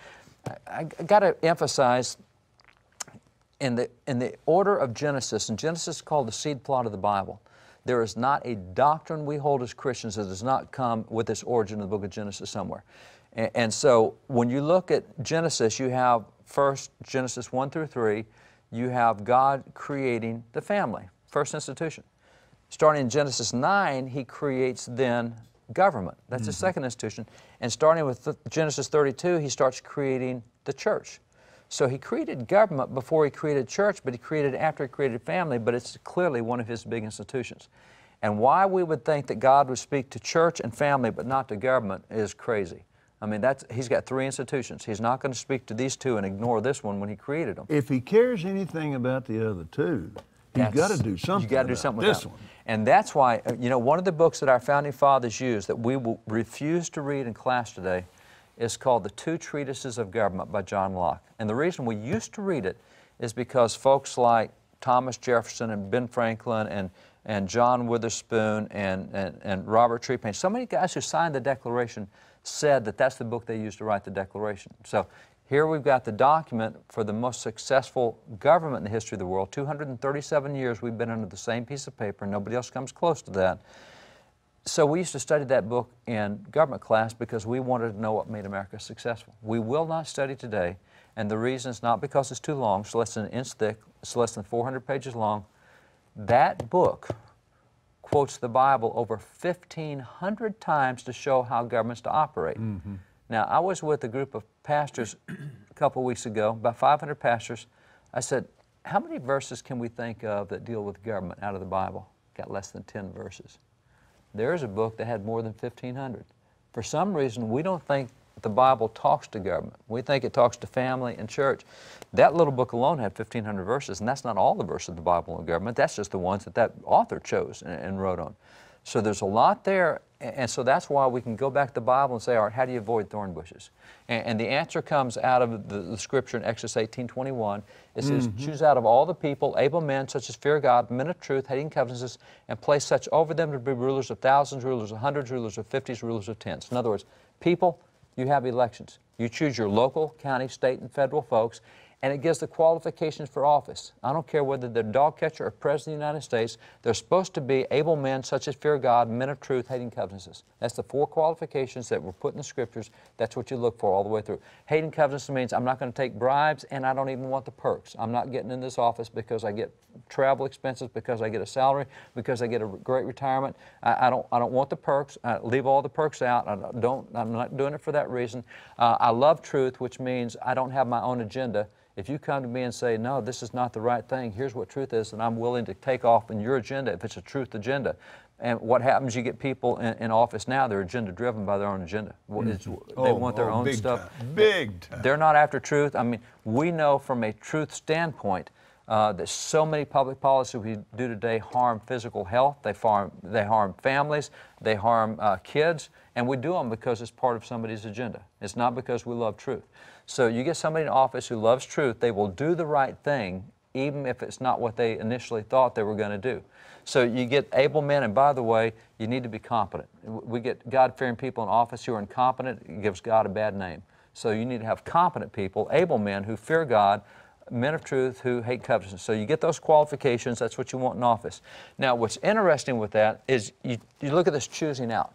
And choosing out, how did they do that? And in America particularly, how do we do the choosing out? And this is where it gets to be a lot of fun. When you're looking for the right kind of people to choose, where do you go? And I'm going to go to Ben Franklin, because Ben Franklin told us from his reading of the Bible, here's who he saw that God chose out as leaders. And so here's what he tells us. He said, well, it's observable that God has often called men to places of dignity and honor, in other words, called them to office, when they've been busy in the honest employment of their vocation, like these good fruit trees. They said, oh, I'm busy producing fruit, I'm busy producing wine, or I'm busy producing figs. He said, God's called them when they've been busy in the employment of their vocation. He said, Saul was seeking his father's asses, and David was keeping his father's sheep when they were called to the kingdom. The shepherds were feeding their flocks when they had their glorious revelation. He said, God called the 4 apostles from their fishery, and Matthew from the street of custom, Amos from among the herdsmen of Tekoa, Moses from keeping Jethro's sheep, Gideon from the threshing floor. God never encourages idleness, and He despises not persons in the meanest or lowliest employments. God's looking for people who are already busy doing something. And if you're busy doing something and busy doing productive, that's the one He wants to tap and put in office. Those are the people He puts in office. And so the way we used to do that, the way we chose them out in America, and by the way, Sam Adams gives a lot of insight here. But what we did in America, you went into the voting booth, as we will do in a week or so in America, but you didn't have names on a ballot. You went in there with a blank piece of paper, and it said, Governor, City Council, Senate Rep, whatever. And I would say, oh, for Governor, I want Ken Copeland. You know, for Mayor, I want Tim Fox. And you go through, and you would write the names in. And then they would take all those ballots, they'd get together and count up all the names, and they'd come to you and say, hey, the people said they want you to be governor. You going to be their governor? And so what happened was you didn't put yourself forward. People recognize leaders. They know they're leaders. If I have to tell you I'm your leader, we got trouble if you don't know. That's true. And so here's what Sam Adams said. Sam Adams said, it bodes very ill to government when men are exalted to places of a high trust through their own seeking of the office. If I put myself forward for politics, he said, he only fills a place with dignity who's invited to it by his fellow citizens from the experience they've had of his adequate abilities. He said, whoever interposes in elections with his own seeking of office for himself is to be feared that he will in time become a dangerous party man. He ought therefore to be despised and a retreater. People who put themselves forward, who said, I'm the thorn bush, I would love to run. Those are the wrong guys. You want the people in office who don't want to run. And so if you look through the Bible, who was it that recruited Saul for office? It was the prophet Samuel. Who was it that recruited David for office? It was the prophet Samuel. Who got Solomon office as a prophet? Nathan again. It used to be spiritual leaders would go after and said, you need to run for city council. We need you on the school board. Oh, you need to be on the water district. Why don't pastors and Christians do that anymore? We say, man, you've been so great with your family and in business. We need you over on whatever it is. And that's where we used to get the best candidates, was Christians, and particularly the church would recruit them, because that's the biblical model. We've moved away from that. If we want to get back to where we're not hearing all this groaning, we've got to get back involved in actually recruiting. And by the way, one other thing in closing this down, Benjamin Rush, signer of the Declaration, taught kids in his school books that if people come to you and say, we want you to be our leader, you cannot say no, because that's pure selfishness. If they recognize that they need you, they're asking you to serve. Will you serve? We need your help. Will you serve us? And if you say no, and he quoted from Romans 14:7 where it says, no man lives and dies to himself. Yeah, not to himself. You're not here for your own purposes. Right. If you say no, you're being selfish. When they come to you and say, we need you on the school board, you can't say, no, I'm not going to run. You have to say, man, I'd like not to, but if I need to serve you on the school board, I'll serve you on the school board. If you have a man like that, they'll do the right thing. You have a woman like that, they're not interested in being in there 30 years. That's the ones you want. That's the ones you want. See, we're getting the thorn bushes because we refuse to go recruit, or we refuse to run. The thorn bush don't have any place else to go, so he wants to be there for 25, 30, 40 years. That's right. Build him a nest he can live in, because ain't nobody wants him in the first place. He's not productive with anything else. That's really the truth. You want the people who are already busy. That. That's right. That's right. And we've got to change that from our standpoint. That needs to be a ministry of Christians, is I'm going to run for office, or I'm going to find people to run for office, or the church is going to get involved in recruiting people for office, because that's the way it historically and biblically had been. Powerful. Father, we receive your word. And our cry is for your help and your intervention in turning this around. Yeah. This is easy for you when we put forth our faith. Yeah. And we thank you for it in Jesus' name. Amen. Brother David and I'll be back in just a moment.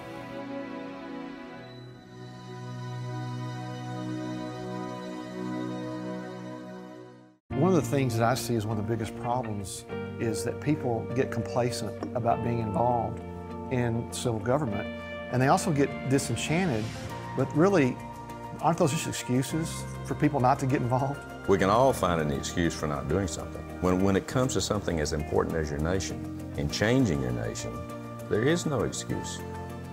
Well, I think a lot of Christians, though, think that even if they vote, it doesn't make any difference. It does make a difference. It makes a difference to God, for one thing, because it's our duty to be involved, to be a good citizen. The forces of darkness, they never stop. They're always working 24 hours a day, and even if we're resting, that means they're getting ahead of us. And that's what we can't allow them to do. God wants to heal this land. You know, He said in the Bible that, you know, I want to heal your land, but He has to have vessels to work through, doesn't He? Right. If Christians will, first of all, pray, in the U.S. or around the world, things will change. Of course, you can't just pray. Right. If you have that right, if you have that ability to get involved and to vote, you have to do it. But most people, they don't want to call anybody and ask them their position on things. You know, that's too confrontational to them. We need to find out where people are coming from before we give them our vote. A vote is a precious thing. It's like what you were talking about earlier. It's a seed that we're planting in our communities and in our nation.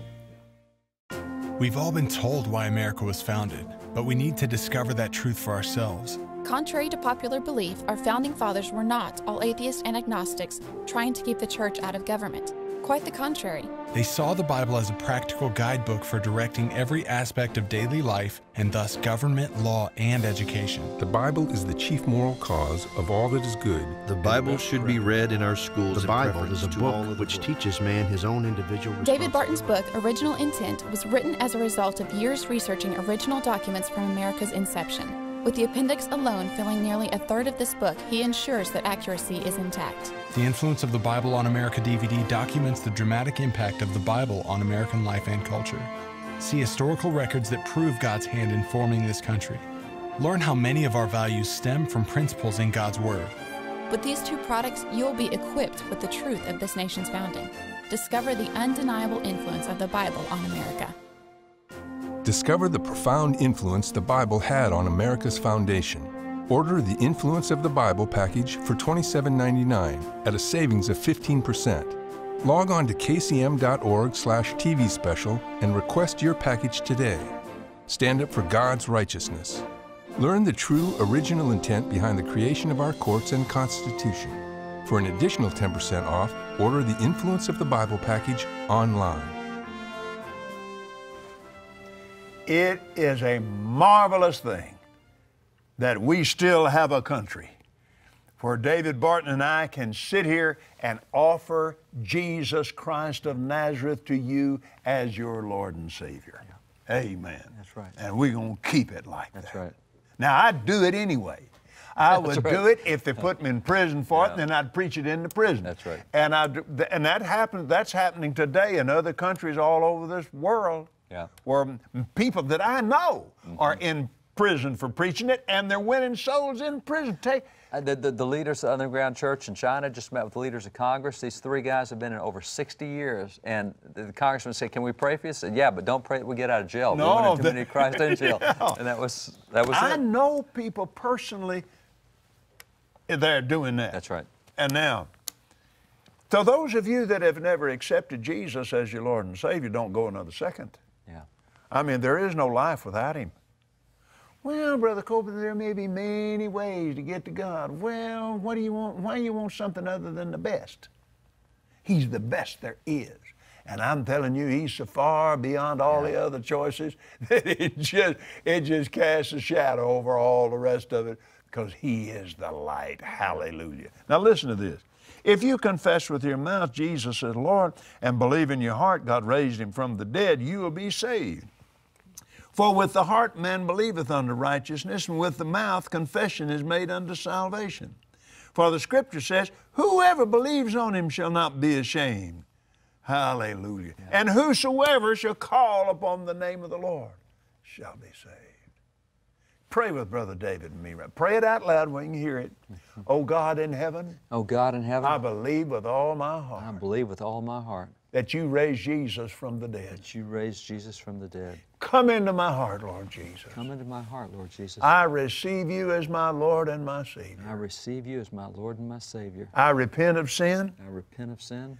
I renounce the past. I renounce the past. And you're my future. And you're my future. Fill me, sir, with your precious Holy Spirit. With your precious Holy Spirit. I receive Him now. I receive Him now. In Jesus' name. In Jesus' name.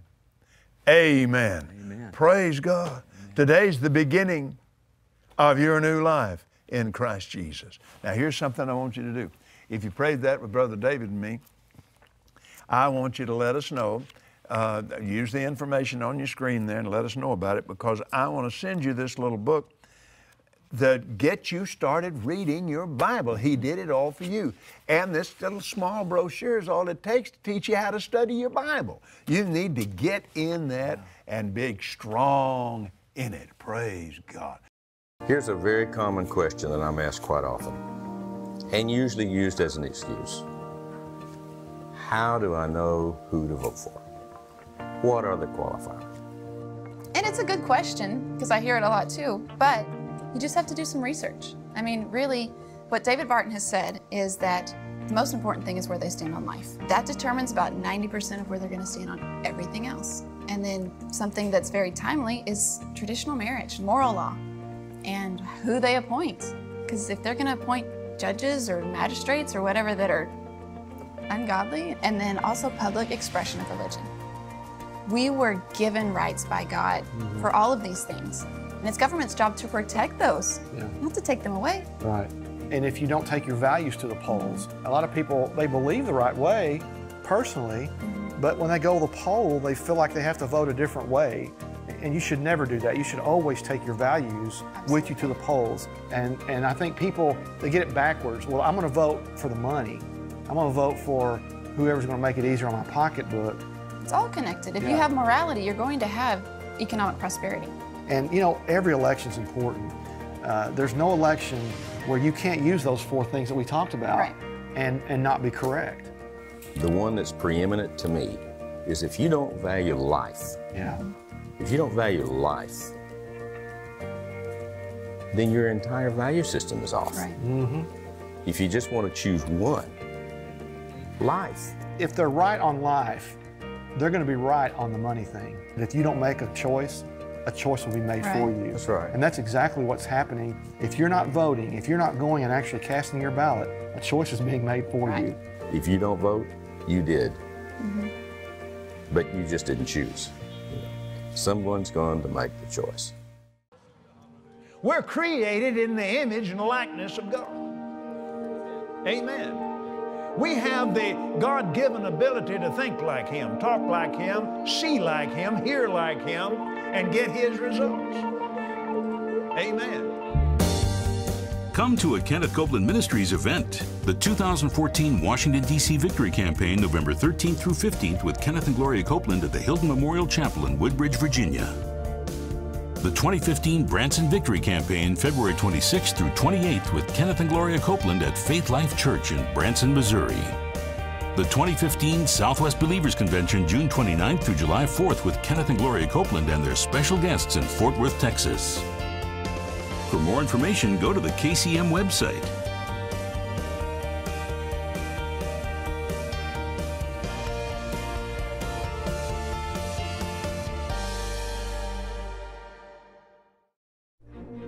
My name is Jeff Wright. I'm the director of the National Prayer Embassy here in Washington, D.C., which is a division of our local church, which I also pastor, known as Victory World Outreach Church.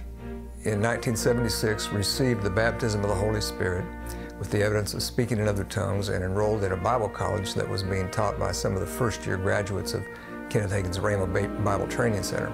And those people brought back all of Kenneth Copeland's audio teaching tapes at that time and really encouraged us to listen to all of them. So I was instantly blessed by those. In '83, God spoke to us about starting a church in Washington, D.C., primarily to pray for the government. I'd never been to Washington, D.C. before and really didn't have a large desire to come here ever, but God dropped it in my heart And so we found it was hard to forget to pray if we would go look at our leaders' offices on a regular weekly basis. We all know prayer is important. We all know that praying for the government is important. The Copelands and their team have done a great job of teaching us from 1 Timothy chapter 2, verses 1 through 4 that talk about not just making prayer, but supplication and prayer and intercession and giving and thanks. So I didn't know what else to do. I just took a group down to stand in front of the White House there on the south lawn near where the helicopter lands every Sunday morning for about an hour. And then at one time we tried going from there, and then we stood in front of the Capitol, and then we'd go across the street to the Supreme Court. Then I discovered that you had to get a police permit for each of these locations that had to be renewed in person each week if you were going to stand on that property in an organized way. We realized it was easier if we kept people on the van. We could cover more of the city faster, and I didn't have to go to all those police agencies to get those permits every week. Plus, we had a controlled environment away from the weather and the dogs and the tourists and the frisbees. We could get some intensity in prayer, and we had a comprehensive, systematic list of passing visual prayer reminders. Kenneth started coming to this area on a regular basis in 1994, and I just had a tremendous fire in my heart to contact them, let them know what we've been doing with other ministries like Billy Brim's and others, offering these prayer tours with whatever vehicle was appropriate size. And so we made an announcement that first year. In fact, we asked people to call an 800 number from the first DC meeting that Kenneth held in '94. 200 people called the number, and I only had planned on one bus, 60 passengers, so I spent the rest of the night taking these messages off this recorder and scrambling around trying to find 3 more buses. We ended up taking a caravan of 4 buses through the city that year, so we could all go at the same time. For over 30 years, Jeff Wright has faithfully served as a pastor in Washington, D.C. Since that first meeting in 1994, KCM partners have connected with the vision of the National Prayer Embassy. And for the past 20 years, Jeff has organized and directed this annual journey of focused time and prayer for our nation, leaders, and world events. So as we're going by the White House, we'll pray a prayer from our handbook for the president. As we're going by the Pentagon, we'll pray a prayer from our handbook for the military. As we're going by the News Media Center here in D.C., the Newseum, we'll pray a prayer for the news media. And then also we'll be using praise and worship as the Holy Spirit leads, including our powerful, familiar, patriotic American songs that are all prayers set to music. Well, in '96, we adapted the prayer tour concept to Hollywood and began holding an annual Hollywood prayer tour from Kenneth's West Coast Believers Convention, where we would pass the major movie and TV and radio and music centers there in Hollywood and use them as reminders to pray for godly values to prevail in the entertainment industry. The West Coast Believers meetings ended about 2009, and so since that time we've linked up with a local church in Southern California who's caught the vision, and now they're taking a prayer tour of Hollywood every month. Other cities across America have caught the vision. We've done a number of tours, including Tulsa and my small hometown in Kansas, and then New York City. When Brother Copeland went to New York City in '97, they allowed us to organize a prayer tour of that city. And so, of course, having Kenneth come every year for the last 20-some years has been the highlight of our year each year, seeing the people come together of like mind, like precious faith. My prayer is that God will just help me to be faithful, 1 Timothy chapter 1, so that He can continue to put me in the ministry. You know, we all get tired. Jesus got tired. But for the joy set before Him, He endured the cross and despised the shame. And that's my goal, that I want to fight, finish, and keep the faith. So He can tell me when I get to heaven, well done, good and faithful servant. I know that's your goal too, and I so appreciate all that you're doing here to spread the gospel through this ministry. Now, David, you know, that's a man that has had tremendous influence in this country, and nobody really knows a whole lot about him as an individual. But man, it's an undercurrent that has developed just because here's a guy that just was willing to be where he's supposed to be. He's just serving. And just do what God tells him to do. Right. And he just went and did what he's supposed to go and do. And it is a tremendous impact. Yeah. Amen. That's right. Now, Galatians chapter 6. Let him that is taught in the word respond to him that teaches in all good things. Now, Friday is always offering day on the Believer's Voice of Victory broadcast. But there's more to this scripture right here than just asking God about sowing back and responding to the teacher. Because listen, let him taught respond to him that teaches in all good things. And what David and I are saying to you today is there is a flood of revelation concerning this nation and its rebirth. Praise God, to be greater than it's ever been before. Yeah. That is available to people that will respond. Yeah, that's right. Amen. Don't be deceived, God is not mocked. For whatsoever man sows, that shall he also reap. He that sows to his flesh shall of the flesh reap corruption, but he that sows to the Spirit shall of the Spirit reap life, or Zoe, the very life essence of God. Amen. Now Jesus said, when the sower sows the word, Satan comes immediately to steal the word which was sown. Now, and there's no question, he does that. But if you will immediately sow and release back into the operation of ministry that from whom you received revelation, that's when the revelation takes root in your spirit and the devil can't steal it. It's an extremely important thing. Yeah. And Father, we pray right now for our partners, everyone in the sound of our voice. Reveal to them, sir, their part of this ministry, how they should communicate and respond and react through your word, and how they should sow. And we receive and we release our faith, and we release the anointing of increase, the very life of God, spirit and soul and financially and, glory to God, socially strong, spirit, soul, body, finance, in every area as a nation and as citizens of our nations throughout the earth. We thank you for it, Jesus. Amen. Thank you, partners. If you missed any of these broadcasts, go to kcm.org and you can get it there and watch it again. Go to church this weekend. We'll see you Monday. Until then, this is Kenneth and David reminding you again that Jesus is Lord. Thank you for joining us today on the Believer's Voice of Victory. For this week's broadcasts on DVD or MP3 on CD, go to kcm.org or call or write to us today. Remember this week's product offer. These ministry tools are designed to help you get the Word working in your life so you can experience all God has for you. If you received Jesus as your Lord and Savior today, be sure to request your free salvation package. This will help you understand who you are in Christ and how to start living your new life in victory.